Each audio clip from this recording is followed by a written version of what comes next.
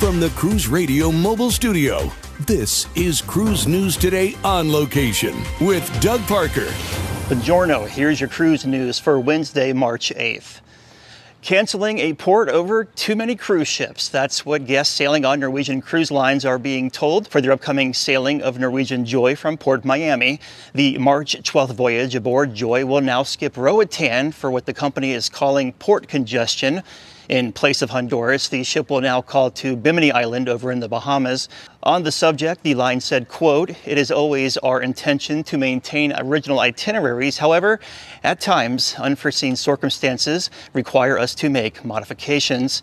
On that same voyage, Norwegian Joy has also cut down the port hours for Cozumel from 12 hours to 10 hours in the name of reducing its carbon footprint.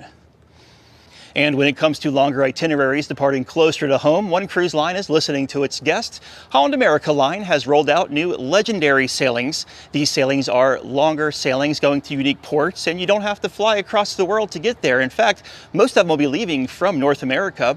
Voyages include a 35-day cruise from Boston to Iceland, a 56-day South Pacific cruise from San Diego, and an Amazon River cruise that's nearly a month long, leaving from Port Everglades. Holland America Line President Gus Antorsha told Cruise Radio last fall that there's been a demand for round-trip longer voyages from the U.S.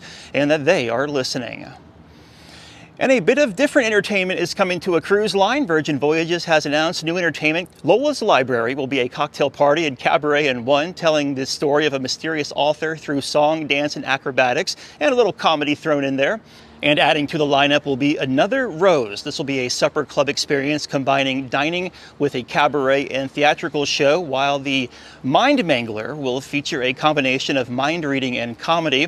Virgin will also be adding 2 new parties in the manor across its fleet, an 80s party and a celebration called We Fancy. Popular entertainment that's staying on board will be the Dual Reality Party, the PJ Party Under the Stars, and Scarlet Night.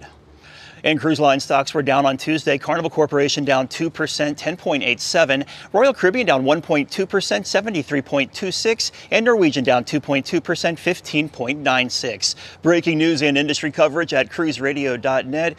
Here in Venice, Italy, a beautiful view right here behind me. Even got the moon above my shoulder. Can you see it? Oh, there we go. Yeah. Nice. I'm Doug Parker with Cruise News Today with a bunch of shadows on my face. Have a good one.